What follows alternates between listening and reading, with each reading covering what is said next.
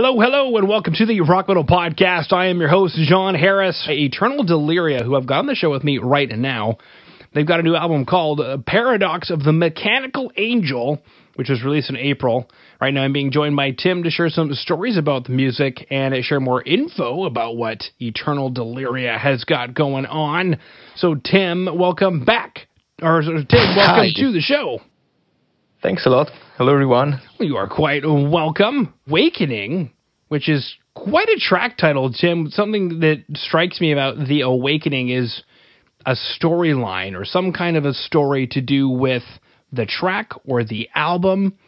So what is The Awakening? What is happening? Oh, well, The Awakening is, first of all, the lyrics are written by Lutz, our singer, as the vast majority of our material. And the Awakening is the first track that we wrote for the album. And so it's pretty old. And The Awakening is like just a call to try and awake ourselves from the limbo where we live every day in modern times.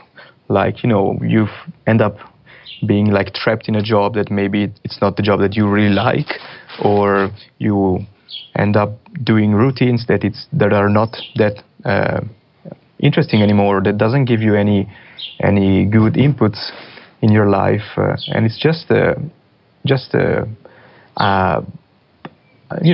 idea of having the courage to try and change something in your life, to awake yourself, basically.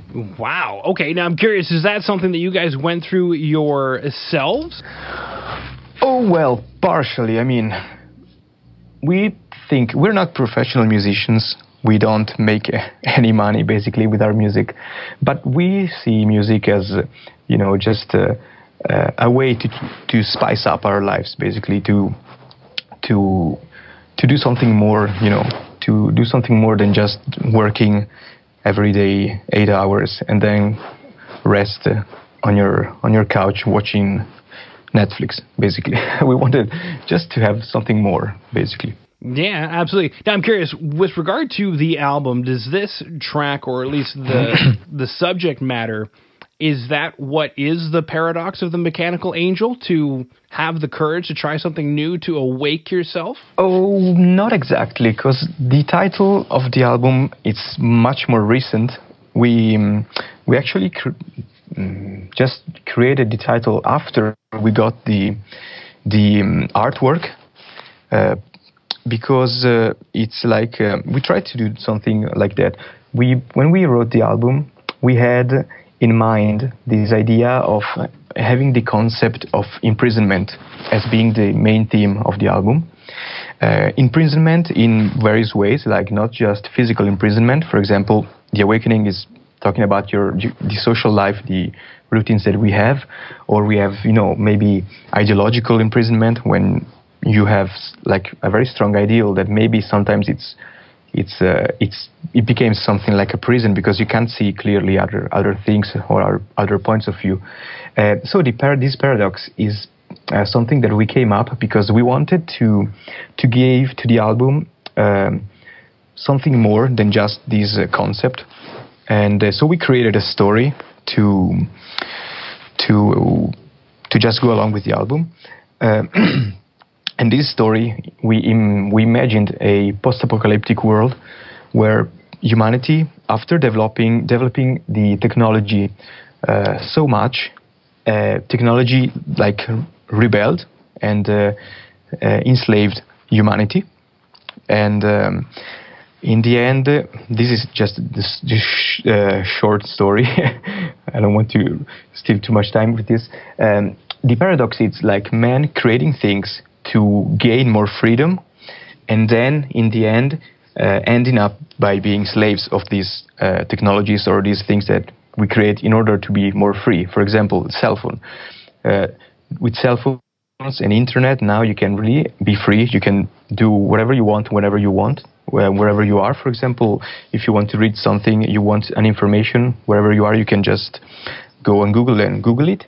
But in the end, this gained freedom that we have ended up being like a prison, because a lot of people live their lives on the net and they don't really care too much about their actual lives. So this is the paradox that we wanted to create. So this is the paradox, and the mechanical angel, it's just a representation of something pure, so like an angel, but it's like bastardized. Does this exist in English as a word, bastardized? Oh yeah, yep. Yes, okay. Because it's like half pure and half machine. This is the idea behind the whole title. I hope it's clear the way I explained it. Yeah, yeah. And something else you mentioned, Tim, was that The Awakening is one of the first songs, if not the first track that you guys had written for the album. So I'm curious then, did it set the tone for what became the album? Well, not too much. And I think it's the most diverse song of the whole album, because it was written when we were ending the recordings of the first album we made, called Letting Go of Humanity, but we were like not sure if we could make it, just to prepare it for the album. So we put it on hold, and we decided to include it in this album, in the Paradox of the Mechanical Angel. And I think that composition-wise, you can see that it's a little bit different than the other songs. So I would rather say the opposite. It's maybe something that bound us to the past, but it's definitely not a very representative song of the album, I think. Okay, very cool stuff. Now, if you dug the track The Awakening and you'd like to check out the music video, where we see what appears to be a wealthy man chasing the band around the house with a really, really, really big knife. Yeah, right. You can go and check that out by going to today's show notes at www.therockandrollpodcast.ca. Now, speaking of more imprisonment in various forms, as Tim had mentioned as a theme for the album, Tim, when you say Freely Enchained, what, I guess, is this track talking about? Well, it's talking about the fact of, like, we imagined a prisoner, and we tried to see the point of view of the slave owner, basically, and we imagined the way a slave could live, like knowing that his the fact of being imprisoned, his sufferings are like never ending until someone else decides to end it. So we imagined that these people could just find their own freedom in their, using their minds, basically. So they need to internalize their freedom to, in order to be free, even when they're not free. So they are enchained, but they're free in some ways. This is the main idea. Wow. Okay, totally not at all what I was thinking, but I definitely get it, and that is super, super cool. Now, I'm curious, Tim, you mentioned, The Awakening was the first track you guys had written for the album, but it was more of a breadcrumb from the previous album. Right. So I'm curious, with Freely Enchained, where was this in the writing process? Oh, very hard to tell, actually. I think it's in the middle. It's hard to tell because we don't compose songs all together, generally. It's like, generally it's Claude, our keyboard player, who is like a tornado of ideas. He just shows up at rehearsals and he's like, okay guys, I have got a new song, it's complete. It's like, I wrote down the drums, the keyboards, the guitar parts, and then we arrange it a little bit and we change stuff that we don't like, of course, we do that. And other times it's like someone else in the band does have a riff, an idea, or melody, or just a concept to work on. So it's hard to keep track of what has been created before or after, because sometimes something gets just, it's just a rough idea, then it's put on hold, and then we just compose more of the song later. So I am pretty sure it's like in the middle. Also because The Awakening, it's the first one that we wrote. Then the others were wrote in a shorter period. It's not like, because we published the other album, Letting Go of Humanity, in 2016, if I'm not wrong, yeah. And it's not that the other songs were written between those times. It's like in the last year almost that we we composed all the other songs except for The Awakening. All right, now, if you dug the track Freely Enchained, then you'll be super excited to know there's a music video that accompanies the track where you can see the boys doing some kind of a satanic seance and trying to summon things from the evil world or something.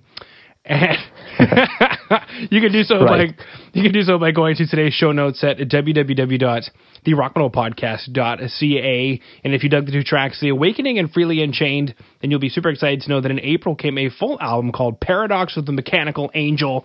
And Tim, you'd mentioned that if there is a theme through the album, it's kind of like imprisonment in various forms, and it also has the visage of an apocalyptic world or post-apocalyptic world where technology has rebelled and enslaved humanity. But I guess my big question, Tim, is when we pick up the album, what should we expect? I mean, these two tracks that we heard here, The Awakening and Freely Enchained, does that give us an idea of what we should expect from the album? Oh, well, yes and no. We hope to be a little bit of an original band. We do have different things that end up in our music because we, as band members, we do really have a vast spectrum of influences in the band. Of course, all in the metal and rock genre. Not just that, but mainly rock and metal. But we really have people who's listening to more of black metal, people listening to more melodic death metal. Claude, our keyboard player, is a very big fan of cinematic music, like film music scores. And so what you can expect is like a good mixture of melody, brutal riffs, and symphonic elements. So yeah, those two tracks can be pretty much good for describing the album. But there are some songs that are a little bit faster, for example, than Freely Enchained. It's not that fast a song. We have faster songs, and we have elements that are unique to just unique songs. So it's a good way to enter the album, but I suggest you to listen to the whole product if you like our music. Yeah, absolutely. Now, normally there would be discussions about festivals and tours, but with that on the back burner for some time, my question, Tim, is there anything else that you wanted to chat about? Any news that's important that's coming down from Eternal Delyria? Well, news, as you said, everything is a little bit on hold now. We started working on some new songs, but it's just very, very, very, very, just few riffs and stuff, so it's not, we don't even have an actual song ready. Yeah, this coronavirus really did some pretty huge issues with us because we had to cancel the release party show for the album, and we had some interesting shows to play here in Switzerland that we were really looking forward to play there, and we had to stop. And we are a little bit on hold. We're not rehearsing, we're composing at home basically, and not doing that much. The idea was to plan, if we manage to do that, a tour. A small tour, of course, because we are a very small band. Maybe just a tour as opening act for other bands. And it's something that we did not plan yet, but we were looking to plan that. I don't know if we'll manage to do that in next year or not, because we wanted to do that after playing the album a little bit here, just to see if the songs work good live, because we never played those songs live, just a couple of those, like The Awakening, because it's the oldest one, and I'm not sure what we'll manage to organize, but we don't have any particular plans for the future actually right now. Okay, perfect. Well, Tim, I just wanted to thank you for coming on to the Rock Metal Podcast. Well, thank you for having me and the band. And I'll just say cheers to everyone who's listening to the podcast.